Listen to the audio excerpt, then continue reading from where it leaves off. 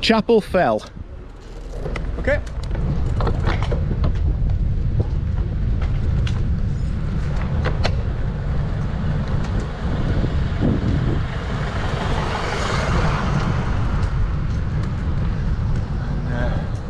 That's the locals being used now.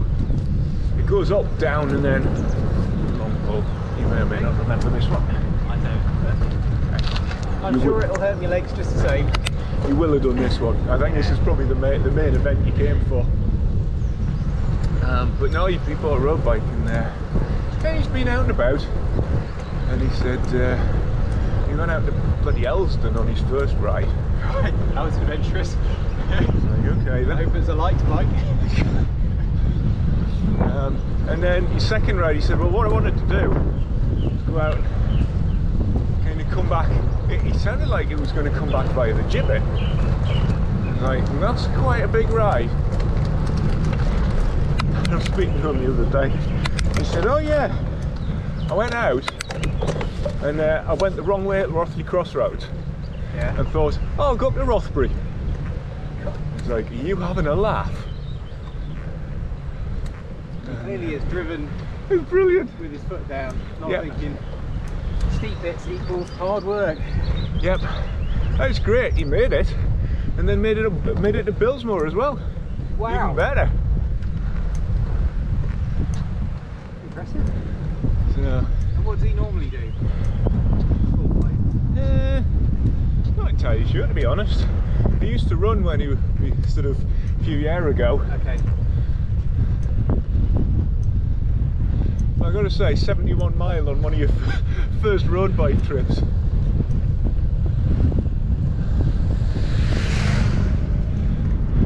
I was colourfully impressed. Yes, thoroughly. Although I have to say, he'd not be enjoying this ride.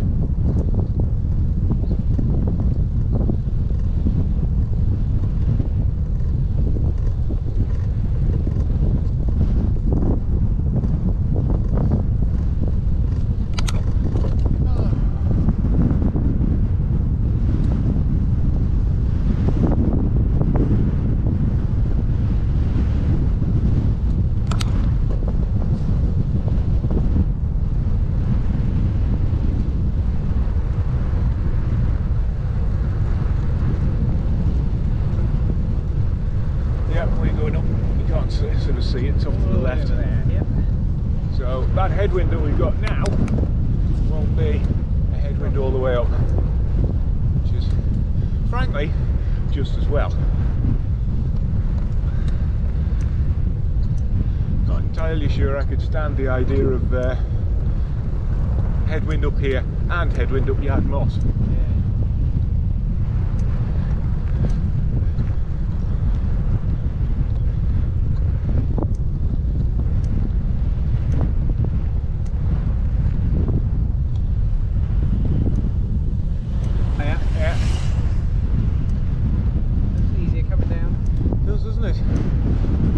Later. There's an awful lot of people in shorts. I know, it's not that warm. I think the air temperature probably is, but the wind just takes it below that point for me. When the sun comes out, it's lovely. Yes.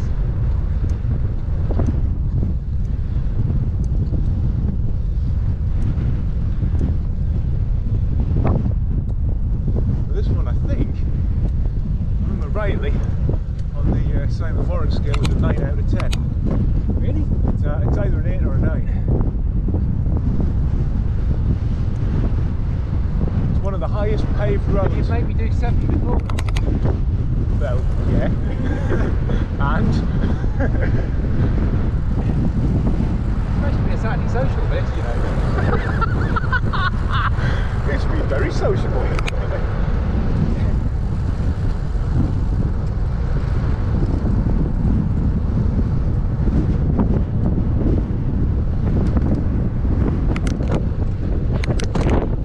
We have been chatting pretty much most of the way, so Yeah. it has that would make it by definition social pace. Yeah, we haven't exactly been feeding it today. I don't think I could have done all the climbing and cane it. To be fair, this is probably about the right pace for this type of ride anyway, or not much more. Yeah, this is about the right for me. It was well, it was slower on the last one.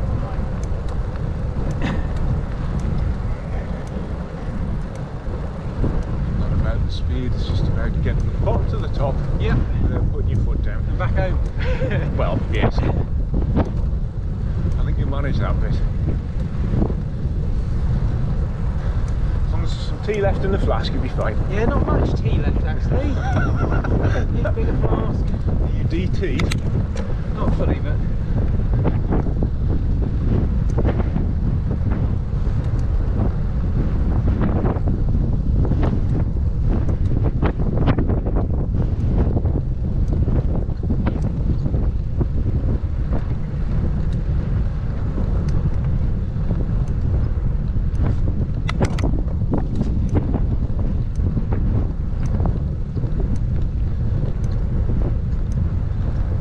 Whether it's a good thing or a bad thing, that you can sort of see it all laid out in front of you.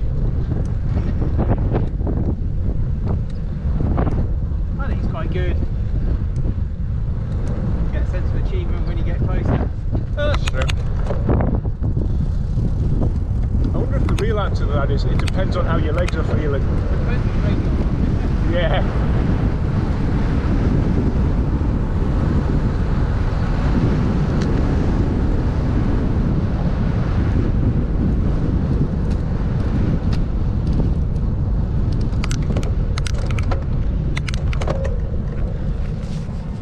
You alright?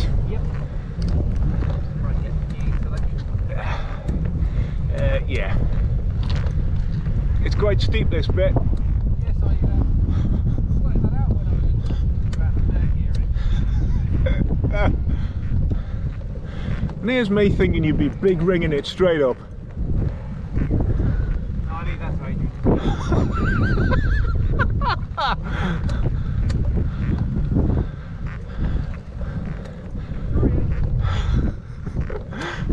I'm not sure the mic will have picked that up. That's all right then.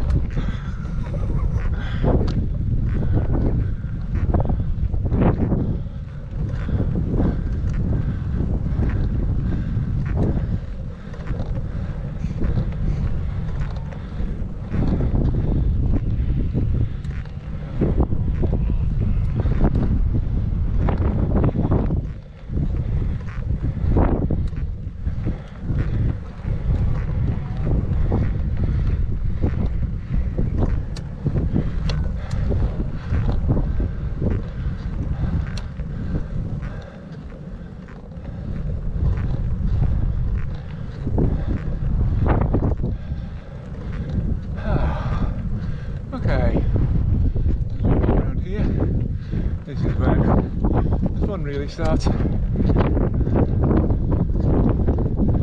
That's just the warm-up. Good news is it takes pretty much the shortest route. Bad news is I mean to go straight up the side. Well, it does say the steep bit for the top. And if you're ever coming down here, watch the cattle grid.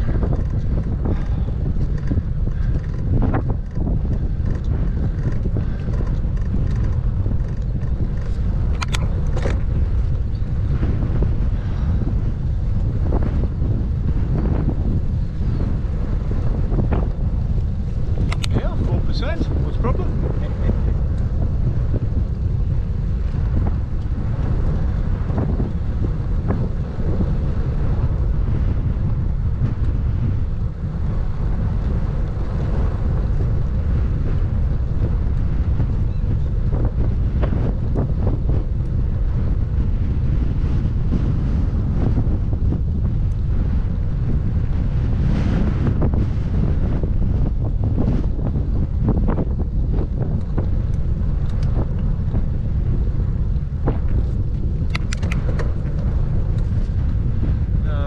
Makes this one hard is it's just fairly unrelenting once you get to here.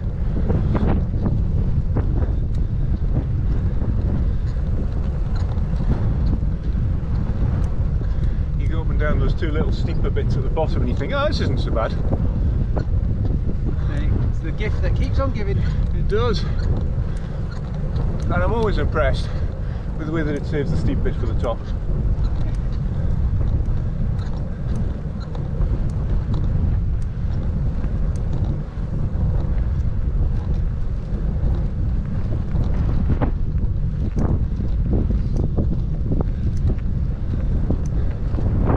Again, we've definitely got the wind, which is good.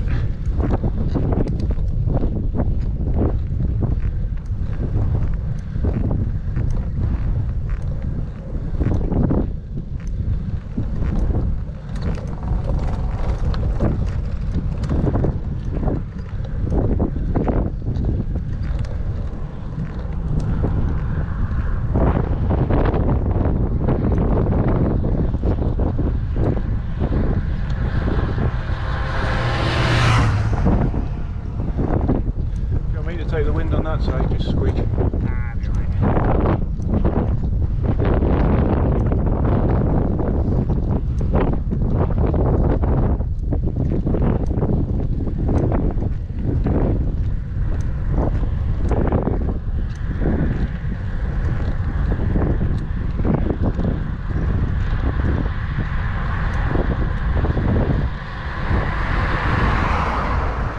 Actually, compared to some of the days I've had up here, we're doing very well. I think I chucked my bricks out here once in that gate. That very gate. Ready? Yep.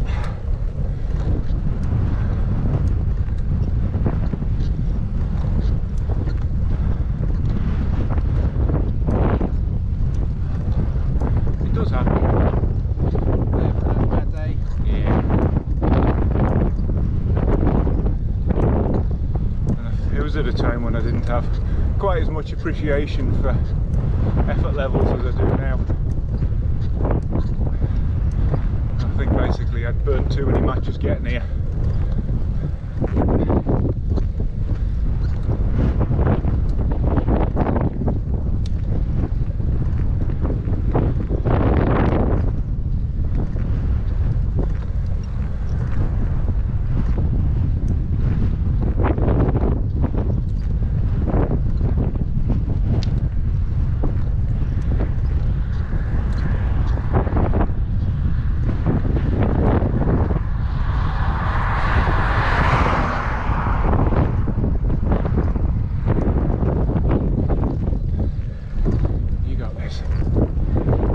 Respite here.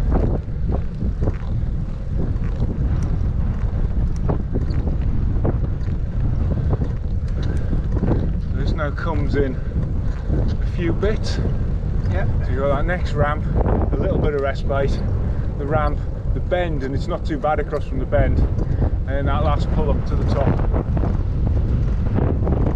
Oh, she bees. Oh, don't stay there, lamb. Come on, little lamb. Oh, he's got a little back legs. Oh, bless him. Oh dear. He's been hit. Yeah. Or just falling down a crack in the grass or something. Yeah. Doesn't bode well, that one. No. Mr. Fox might see that. Got legs like mine. Have they gone completely, have they? No. Just going to take it steady and I'm fine. Well, this is the last really steep hill. Because Yard Moss is steady enough. Long. Yeah. And then there's the backside of this to do, but it's not bad.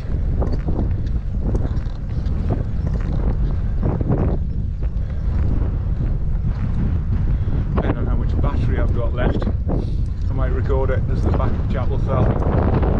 As they climb the Careen Everested.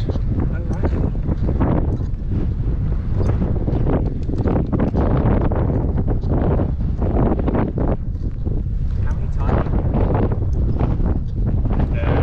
I can't remember. A lot.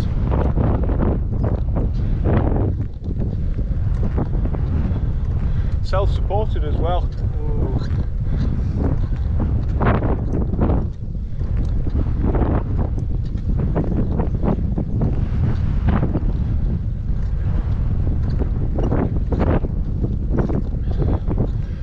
saw the news about Phil Gaiman. No? He broke the Everest record, Really? under 8 hours. There's an optimum hill or virtual hill to ride it on. Sort of. I know I was talking to Karina about Everesting, and she was saying that you want a hill that's sort of somewhere in the middle gradient wise. Yeah. For her anyway, and it was sort of 7-8%, something like that. Any steeper and it costs a lot of energy to get up. Yeah. Any shallower and you've got a lot of miles to do. Too many miles, yeah. And you've got to balance the two.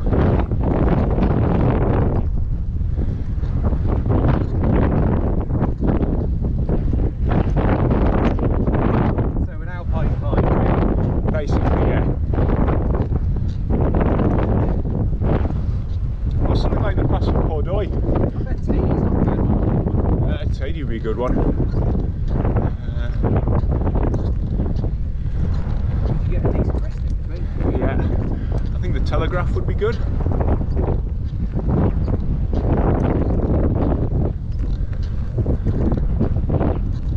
About 6-7% of long. Yep.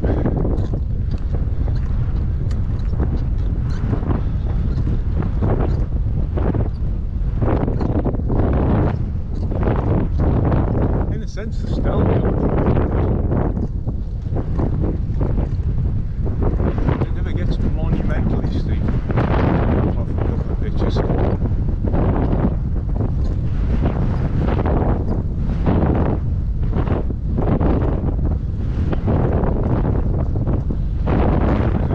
When I rode the Wheelygood Rating, Yeah. just to see how long it would take and what it was like. And it was over an hour and a half from one ascent, and I need to do either 7 or 8. It was just hard at the top. Yeah. Because it's so steep, there's no way of getting around that. You have to put the power down. Yep. And could it be done? Maybe. Although I was kind of tempoing it most of the way. But you need to do a ride within yourself if you're going to do Everest anyway. Yeah, it's a zone 2 ride. Yeah.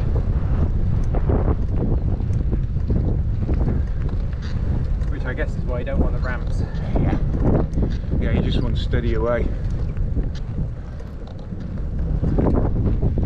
Although, I don't know if you remember when we were in the Dolomites and we stayed on we were on the Passo on the Valparola. Yeah, Valparola, yeah. So Ollie Bridgewood, who's now at GCN, he Everested that. Right.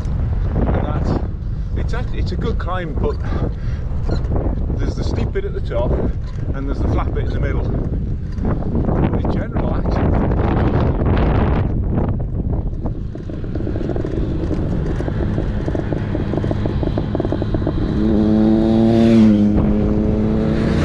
I suspect his choices were a little bit limited. I'm guessing something like the Pordoy, which would have been perfect, had already been done. Because if you're the first person to Everest a particular hill or climb, you get your name on the Everesting website. So you can Everest any hill that you like at any I time. wonder if anyone's done a hard knock. No, I checked.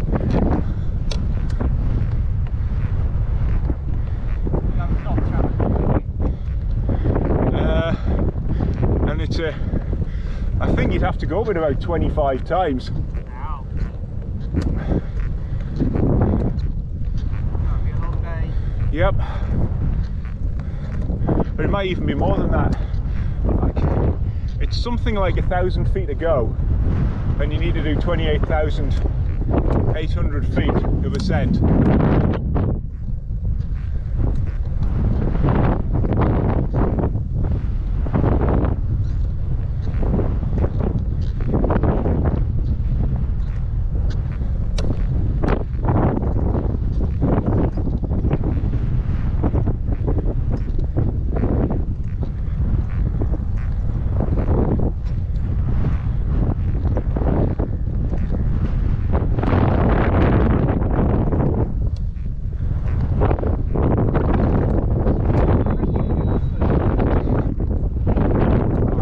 slower than this.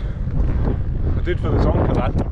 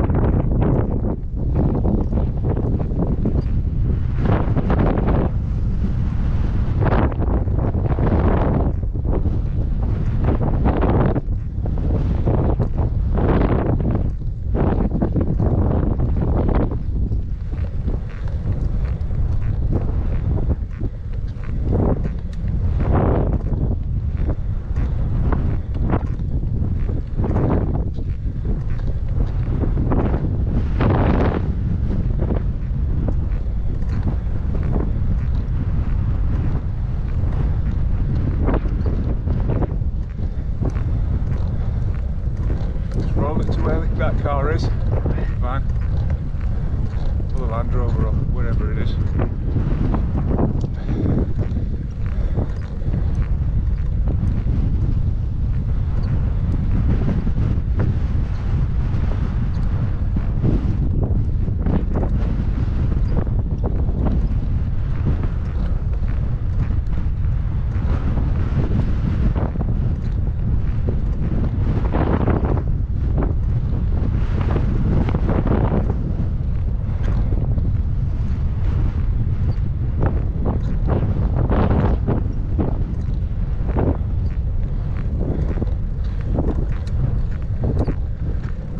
So close.